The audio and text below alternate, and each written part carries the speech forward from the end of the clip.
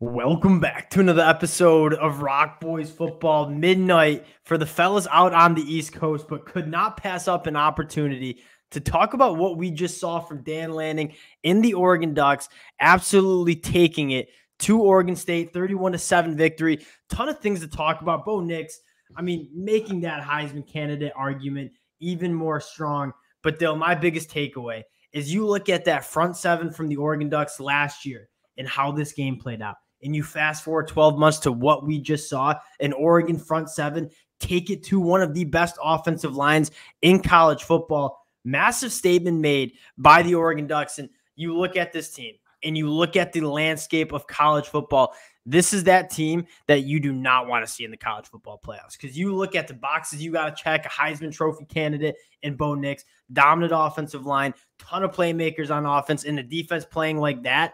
This team is one of the most dangerous teams in college football. Really excited to get into what we saw from the game. Before we do, just want to say thank you to you guys and a special shout out to the Oregon Duck fans. This has been a program we love talking about. Dan Lanning, Bo Nix, and what they've been doing, but the amount of support from the Oregon Duck fans has been absolutely amazing. Ton of Go Ducks in the comment section. Can't thank you for rocking with the fellas. If you guys do enjoy the content, you want to support the boys, consider subscribing to the channel. Dale, going to give you the T-box here. Oregon Ducks taking care of business. How are we feeling here? Yeah, and I think anyone who's watched these two teams play, like, you kind of knew that the team speed on offense for Oregon was going to be a problem and how good they are at creating space and exploiting defenses. And it obviously was. I mean, Johnson and Franklin. Johnson especially, what a game for him. He was so dominant, so difficult to deal with. But that defensive front, like that front seven as a whole, but especially that defensive line, that's the type of game you need from that defensive line. That's been the one unit I think we've talked about. Like, it's obviously gotten better, but I don't think you've seen a dominant play.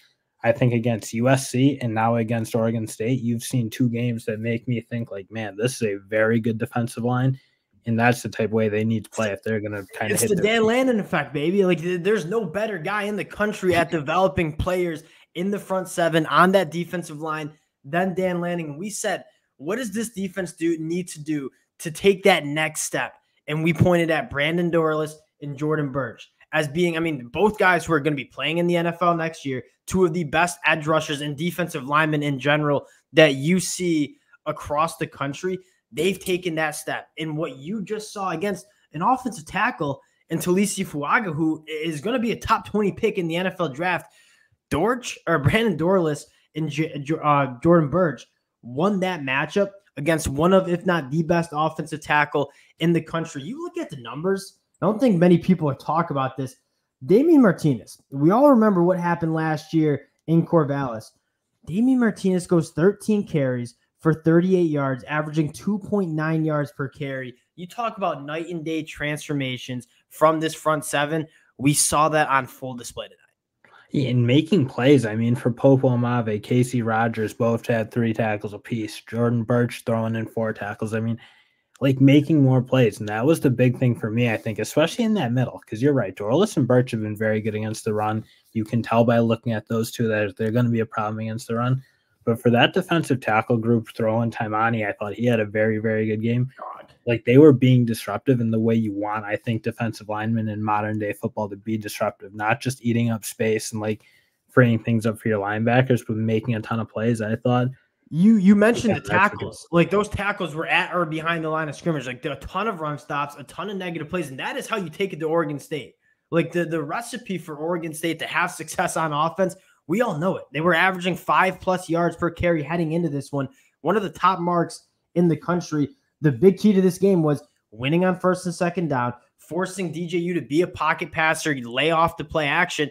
Oregon executed this to a massive degree, and you got to give a shout out to the defensive backs. Like, obviously a little bit banged up in that unit. A guy like Dante Manning, who you haven't seen a ton of this year, is stepping up in a big way. Evan Williams playing with that club on Evan Williams, and I've never seen a bigger one in my life. Played a massive game. You talk about a complete showing from the defense, the defensive line, the backers, the guys in the back end you saw tonight, and I think that's a result of Oregon State only scoring 7 points here. And that's a huge part. Like, to have Kyrie Jackson kind of come back into this lineup and be healthy and play a game like that, like, that's what you were looking for, because he was that guy. I mean, he was very good in that Washington game until that injury, and you kind of need him to come back that way. And hopefully Jaleel Florence gets back in, but you are starting to see some of that depth that I think was very much a problem last year. You can go to a guy like Bridges, you can go to a guy like Manning and really not miss a beat. I mean, they were very sticky, getting their hands on balls, taking it away.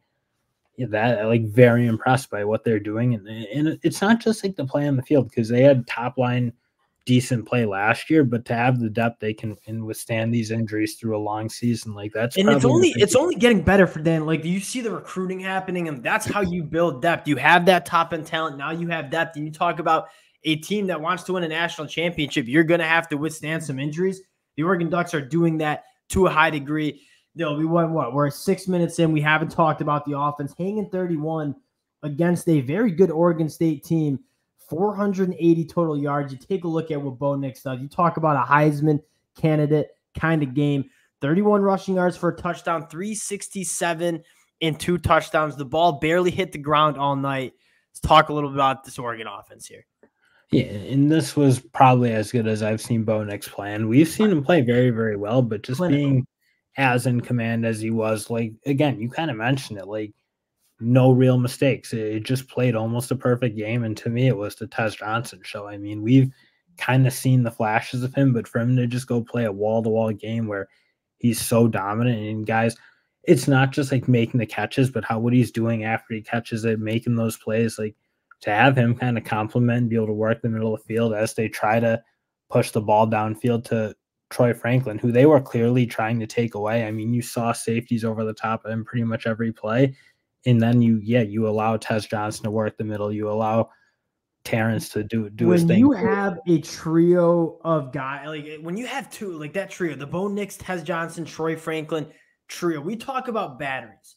Bo Nix and Troy Franklin are one of the best wide receiver quarterback batteries that you see in college football, arguably the best. But when you add a guy like Tez Johnson, like you said, teams are going to try to take Troy Franklin away because he's one of the best wide receivers in college football. And if I don't see him starting to get mocked in the first round, I'm going to lose my mind. But when you have a guy like Tez Johnson, okay, put a safety over top of Troy Franklin. That gives Tez Johnson more room to operate. And when you give a guy like Tez Johnson more space, score one for the 160-pounders for the boys, Tez Johnson, I mean, just a difference maker when he has that football in his hands. And they were able to do all of that with a run game that, again, wasn't necessarily clicking tonight. And you've seen them play a very dominant game up front. And that is, in fairness, the strength of Oregon State. Yeah, and they definitely tried to take it away. And I think that's why Bo Nix had so much success. Is you saw a lot of loaded boxing. We said, we're not going to let Bucky Irving go for $150 like he's been doing to every other team. We're going to try to make Bo Nix beat us. The tough part about stopping this Oregon offense, you want to try to stop Bucky Irving, Jordan James. Yeah, you got Bo Nix, Troy Franklin, Tez Johnson, and a laundry list of other guys. Trayshawn Holden, I thought, had a really good game as well.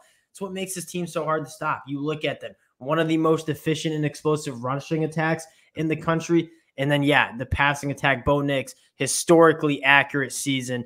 It's an offense that you just can't really stop. Yeah, if Bo Nix plays like that and they protect the way they protected it, I'm kind of with you. I just don't see what the answer is to stopping them because they have too many ways to hurt you. And one other, before we close out, late for the fellas, Coach Stein, whatever that dude, and it helps when you have Bo Nix and Troy Franklin and Tez Johnson, but he has a laundry. It's hard to be a bad offensive coordinator when you have all those weapons, but everything he draws up, everything he schemes up works.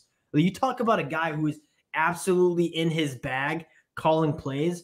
That is what you're seeing from Coach Stein. And when you match the play calling with the execution and star power Oregon has, that's when you're seeing putting up 31 points. It could have been more. You go back to the Arizona State game. They had to pull Bo Nix, early third quarter because he was running up the score. Still, I guess it's just fast forward, get me to this Oregon-Washington game because it's going to be one of the best games that we see in all of college football. Wanted to hop on, talk about this Oregon team. Many of you guys already know how big of fans we are, but this is an Oregon team that's one of the most dangerous in the country, firing the fellas up. And you look at this Oregon team going into the Big Ten under Dan Lanning. This is going to be really fun. Appreciate the Oregon fans for rocking with the fellas again. You guys have shown a ton of support to the boys. Can't thank you enough. If you do enjoy the content, consider subscribing to the channel, and we'll talk to y'all later.